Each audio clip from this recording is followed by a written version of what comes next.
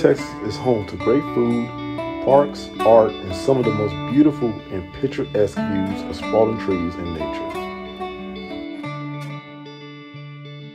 If you've gotten the opportunity to get out on a hike amongst the setting of ash junipers and cedar elms, co-stars a tree that is worthy of a leading role, the live oak. While the pecan tree may be the state tree, it's the live oak in these parts that is the most popular. The live oak is so beloved and iconic that our brand new professional soccer team has used it as their logo, symbol, and mascot. And why not? The tree is beautiful and it can be seen everywhere. In apartment complexes, in medians, in parks, as a street name in South Austin, as a street name in Hutto, and even in elementary school. Wherever you look, there's a live oak. In this short video, you will learn a little bit about the characteristics, history, and issues with live oaks. So, give me your attention and I promise you'll be ready to get out in nature to ID some live oaks. Here we go. Here in Central Texas, we have two specific types of live oaks. The Quercus virginiana, known as the Southern live oak, and the Quercus fusiformis, known by a few names, but commonly known as the Texas live oak. The physical characteristics of both the Southern and Texas live oaks are very similar. For starters, both are evergreen trees. Their bark is dark brown to black with deep furrows and scaly ridges. The leaves have a short petiole up to 3/8 inch in length with a rounded apex and may have a bristle tip. The upper surface of the leaf has a shiny, glossy, light to dark green color, while the bottom of the leaf has a grayish green color. The best way to tell the difference between the Southern and Texas live oak is the Southern is typically a bigger tree. The Southern live oak varies from a shrub to a large tree of up to 80 feet, while the Texas live oak can reach up to 40 feet.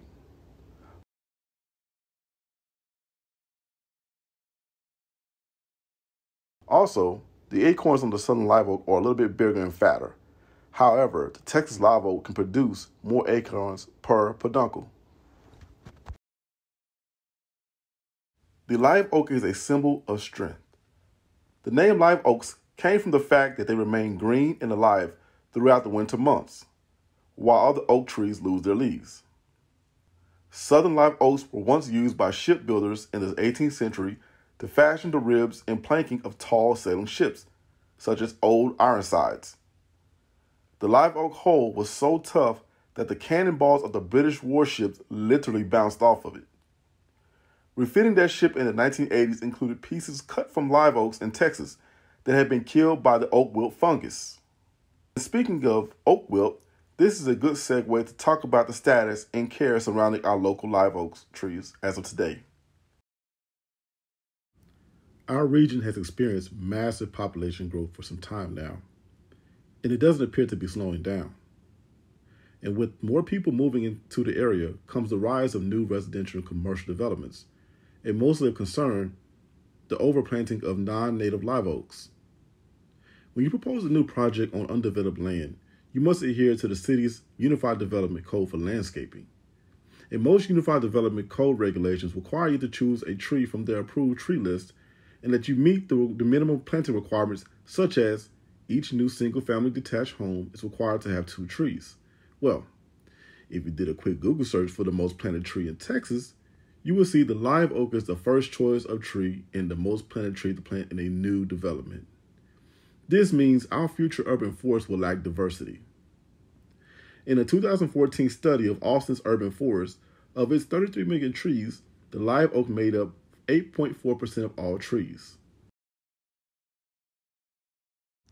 Landscape requirements for new developments are great for overall aesthetics, health, and air quality of a city, but a much bigger issue poses a deadly threat to live oaks that development codes cannot pick up on, and that is the spread of oak wilt.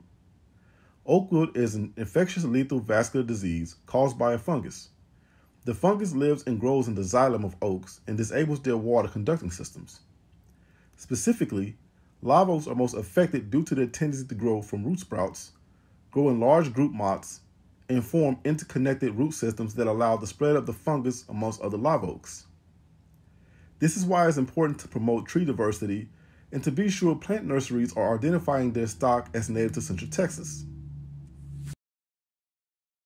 So, what can you do to help our live oaks and urban forests here in Central Texas? Well, one, if you are planning to plant live oaks, make sure to ask the nursery where their stock of live oaks come from.